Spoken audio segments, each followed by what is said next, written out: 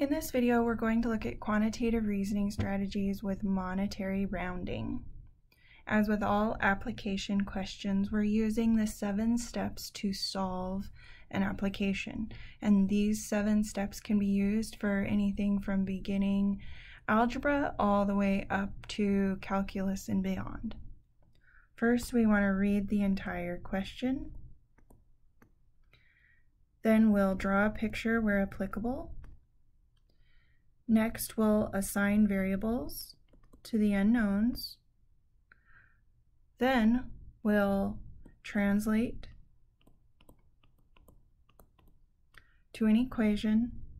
We'll solve the equation, and then we'll check the answer to make sure it makes sense in the situation. And then we'll state the answer.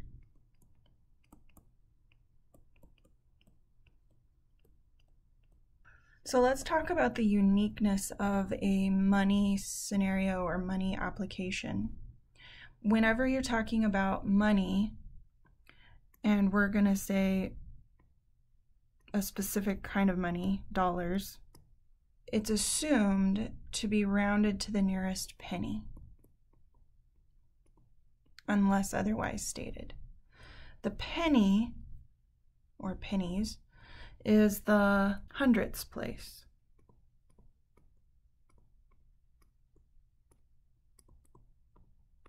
So we'll say 2 decimal places. So keep that in mind when we're asking for rounding to the nearest penny. In example 1, the question states, throughout the semester, a student spends $5.07 on lunch, $3.15 on snacks 5 days a week. The rest of her food is provided by her family. If she is making $14.50 per hour and she works 10 hours per week, how much money has she saved over the 16-week semester? So we want to know how much money she's saved. So I'm going to highlight the money part. How much money? That's the question. So I'm going to probably use an M for that, just as my variable. I don't really feel like a picture is going to help me understand this, but I do feel like I could list the different information out. I know that this person spends $5.07 on lunch and $3.15 on snacks. And I know that this happens 5 days a week. So costs per week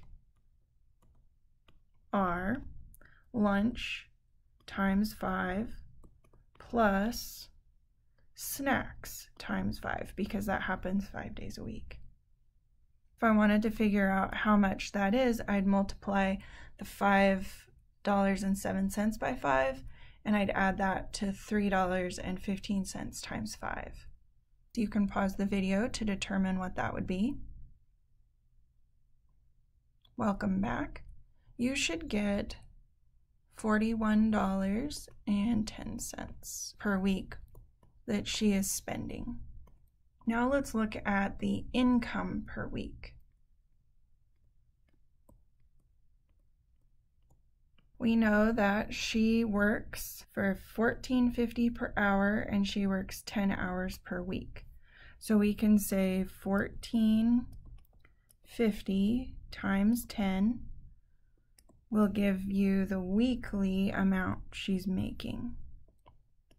If we put $14.50 times 10 into our calculator, we should get $145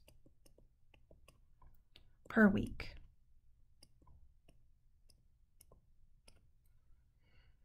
Now, if we want to find out how much money she makes in a semester or a 16-week period, we would take this first amount, the costs, and multiply it by 16 weeks. So 16 weeks times the negative 4110, and then we would add 16 weeks times the amount she makes in a week, a positive 145. This is equal to the amount of money she makes over the course of a semester. Go ahead and put that in your calculator and then check back. Welcome back. The amount of money that she should make in a semester is $1,662.40, and that's rounded to 2 decimal places.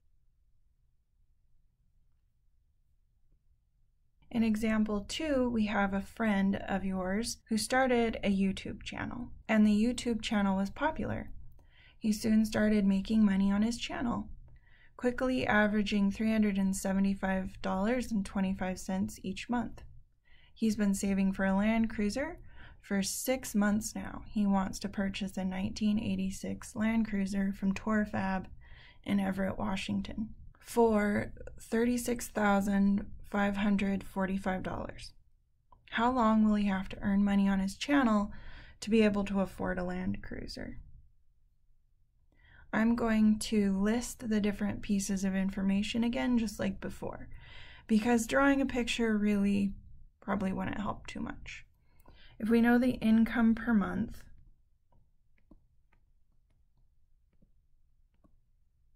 $375.25.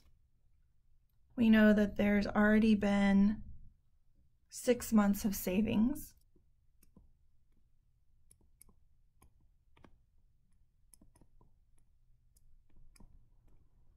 And we know that that was 6 times the amount he's making each month.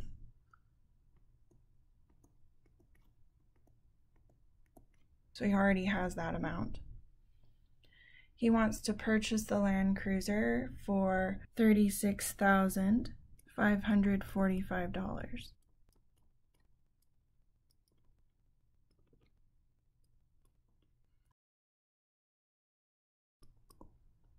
The question is, how long will he have to earn money on his channel to be able to afford a Land Cruiser? So we'll say T for the number of months in time.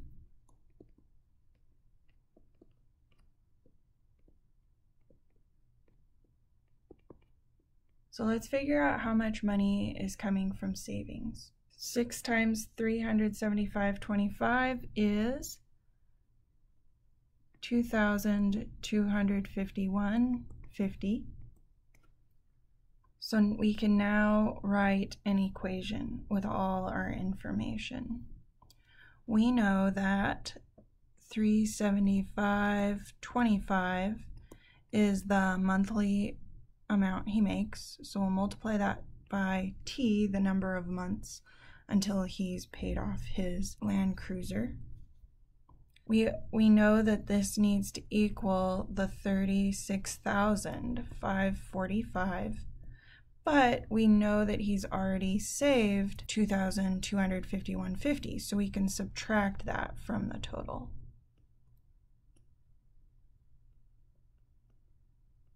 So this should be our equation.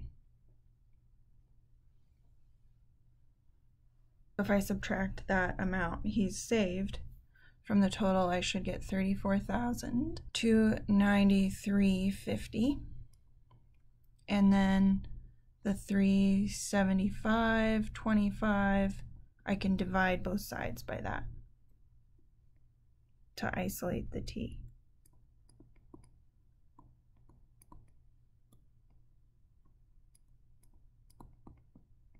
T is equal to 91.34 months.